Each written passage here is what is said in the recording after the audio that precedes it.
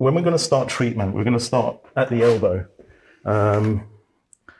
Nivea, my favorite. You're a real fan of Nivea, aren't you? I'm a big fan of Nivea. Yeah. I was just teaching in Hamburg, and there's a big factory there.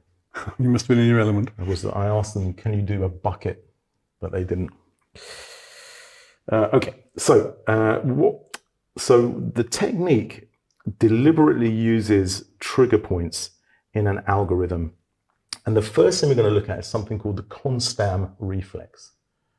Okay, so the Constam reflex is when you're a kid, what he's done it is that you put your hands in a door frame and you push for about 30 seconds, just sub-maximal, 70–80%, and you let go and the arms float up on their own, okay?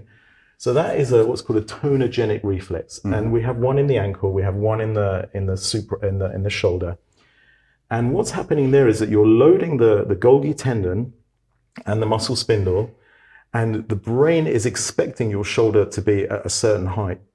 But because you're restricting it in the door, you're not achieving that height. And then what happens when you let go is that in order to even it out, the brain automatically elevates the shoulder.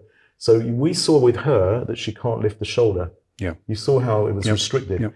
So effectively, I am the door, I'm holding here, and I'm going to come up here. Now I'm going to trace that tight band that I felt all the way to the elbow, all the way up. Okay. We can keep talking while I'm doing that. Yeah.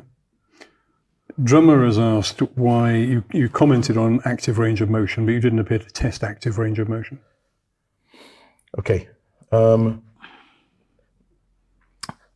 the purposes, I probably should have done. Okay, so I apologize. However, because she's in a significant amount of pain, I just try to minimize the amount of trauma that I'm doing. And so what I'm doing now is I'm tracing this band all the way up, and I'm coming to the subacromial space. I'm on the supra, and I'm going to do a little, just a kind of almost surgical cut here, just to open it up.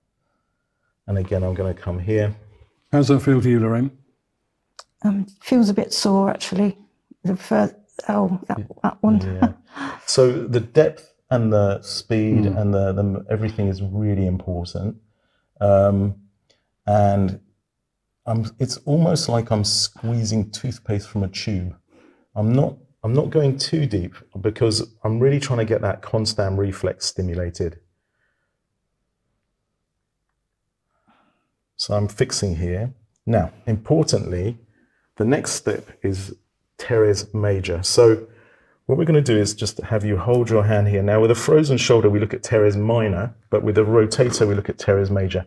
So teres major is not one of the cuff muscles, but through a lot of trial, error, and experience, we're going to come now to a trigger point in teres major, around about there. And the expression on Lorraine's face suggests you've hit it. I think we might have done.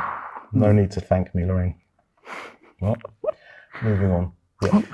You've done long courses on trigger points, so your dry needling courses concentrate on trigger points. Yes. How easy is it for you to find that with that blunt object that you're digging into, Lorraine, at the moment? Well, okay.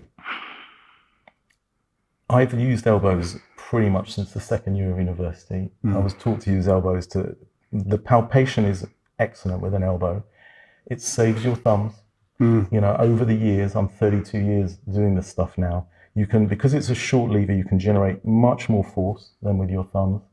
And I can palpate, I would say, to the fiber, literally to the fiber. So here we've got exactly her problem. Keep breathing for me. Smile for the camera. Thank you. And we're going to let go. Step 3, let me have the weight.